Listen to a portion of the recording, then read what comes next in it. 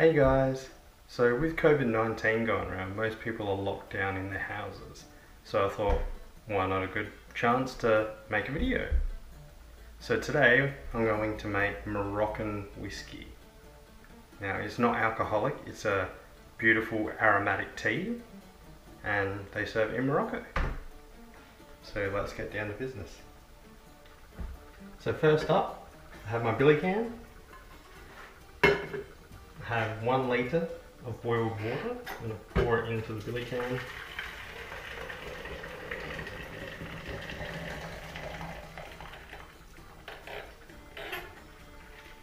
Okay, next up I've got some fresh mint from out in my garden. That goes in.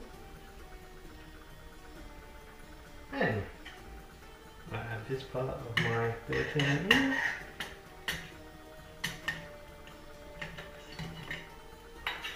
Next up, now you're supposed to use Chinese gunpowder black tea, but it was kind of hard to source in Victor, in my local area, so I thought just make it easy and I'll use just normal black tea bag and a green tea bag.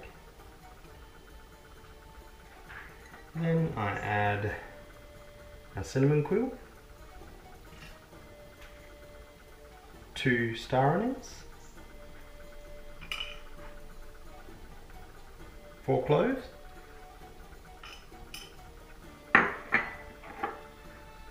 2 tablespoons of sugar, because in Morocco they make it very sweet, and the sweeter it is and the more herbs are in there, that means the higher respect they have for you, and the higher they pour the tea from the glass, that's another sign of respect also. And then I like to add a few saffron stems in.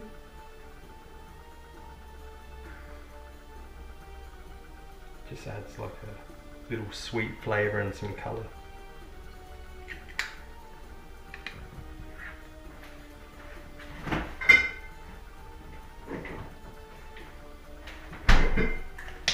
Also, some lemon juice. Kind of like balances out the sweetness of it all, you know.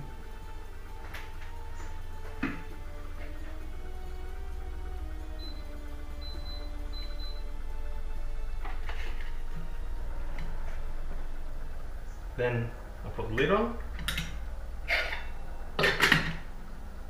and let it boil for about probably 8 minutes maybe, or until I see the colour change in the water. You can see water is coming through the top.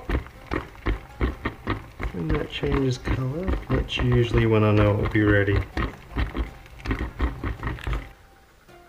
Now the Moroccan tea has come to a boil and change colour, also known as Berber tea, I'm going to show you what it looks like.